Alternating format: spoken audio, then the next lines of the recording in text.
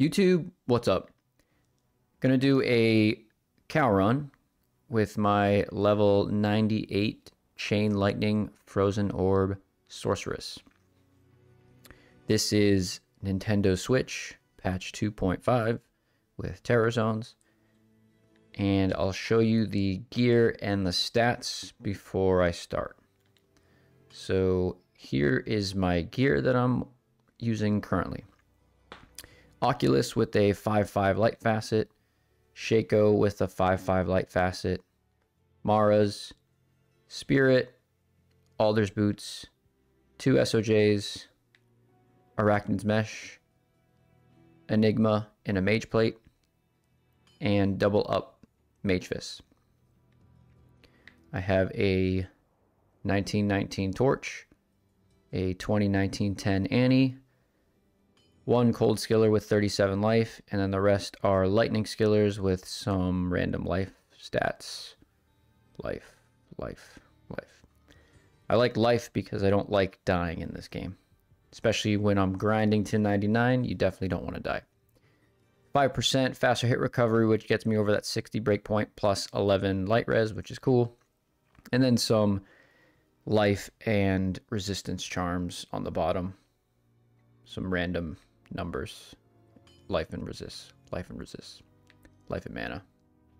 And then 1 7 MF and poison resist. On swap, I have a 262 CTA and another spirit. My Merc is rocking Andes with a 15 increase attack speed and fire resist jewel. Sacred Armor Fortitude with 6% ED and the second highest life roll, 30 all res. And Infinity in a man catcher with 314 ED. So that's my Merc Gear and my gear. And for my stat points, I did level once, so I'm a level 98, grinding it out to 99. 157 on the strength. I could respec, but it's not worth it for the 1 point. And then everything else into vitality. Again, love vitality. Currently 1892 on defense, but with all the buffs and my mercenary, which I forgot to mention. Mercenary is a Defiance mark. I can get up to 8,000 defense, and I'll show that in a bit. And full on res. 205 magic find. So this is a fast clearing character. It's not a super high MF character, but I think anything over 200 or around 200 is good enough. And 85 faster run walk. 105 is the break point. And 10 to experience, which is good. For my skill tree, 1 point into warmth, 1 point into frozen armor, 1 point into all these synergies, 15 points into frozen orb, and 1 point into cold mastery. With all the plus to skills that you have, 1 point into cold mastery is good enough to make frozen orb very effective. It reduces enemies' resistance to cold by over 100 if they aren't cold immune. Then in the lightning tree, you max out these middle ones. So max out charge bolt, max out lightning, max chain lightning, and lightning mastery. And then I have 1 point into static, 1 point into telekinesis. It's a good utility skill. I have my extra points in Nova to boost the damage for lightning and chain lightning. And then I don't have any points into teleport because I get that from Enigma. So that is my skill tree. I also have Hydras on the torch mapped in case I run into a monster that is cold and lightning immune. Usually when that happens, a few Hydras makes quick work. Plus your mercenary. So here we go. We'll go off to pick up the leg, unless I already have a leg. I do already have a leg. That was convenient.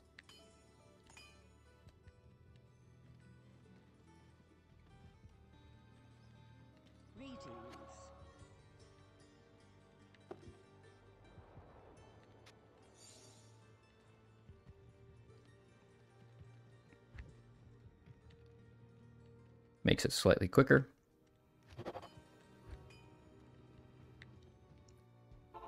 All right. Moo Moo Farm. So defense is up to 3,900, and that's just with frozen armor. Once my mercenary's aura of Defiance comes up, I'll show you how high it can get, which is very good against cows. So this build, the idea is that you, or the method is that you launch a frozen orb, it slows things down, does some damage, but then immediately after, so you can see that I can cast them almost at the same time. So it's like a combo, frozen orb and chain lightning. I prefer chain lightning. I only use lightning for bosses and maybe harder to kill monsters. But otherwise, players 1 to 3, chain lightning does well enough damage. And you can see here, it's a fast clear of cows. It's not the fastest.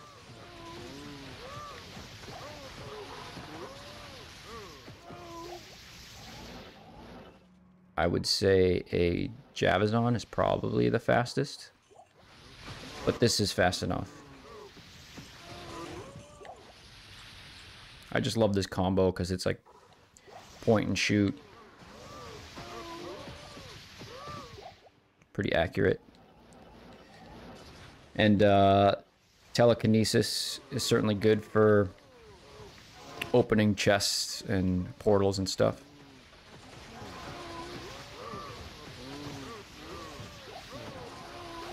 Let's see if I can show that. So see there, you can use telekinesis to check out that boulder. Another benefit to this combo build is if you're a Nova Sorc, obviously I think you can probably clear this pretty quickly. But when you're spamming Nova, you are just like any lightning skill, you can't move. Can't move. But with this chain lightning frozen orb combo, there's the cast delay for frozen orb. So you get to run around. So my method is I do both. I launch them both, and then I run around.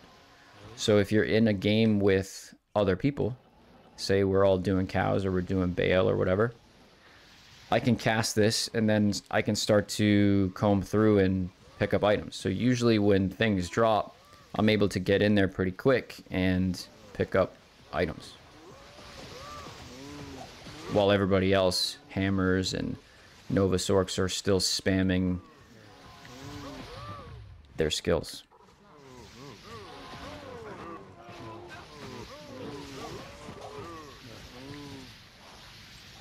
So we're coming up on the Cow King here. Cow King is always lightning enchanted. So again, if you were a pure lightning build, this might be difficult sometimes. So yeah, lightning and fire, but my Merc made very quick work of him.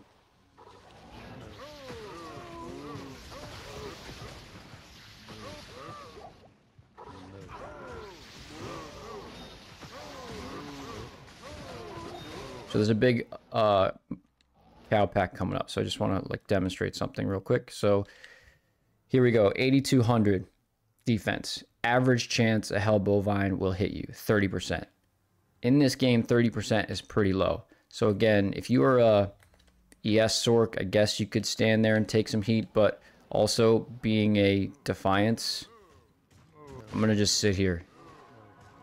I'm not touching any buttons. Teleport happens because of Oculus. But I'm just sitting here and these guys are mostly missing me. So if you want a tanky build, it's really not squishy at all. You would stand there and you're not... I mean, I was taking some hits, but it's not like they're going to kill me in one shot, have a bunch of life, and there's a low chance that they're hitting me.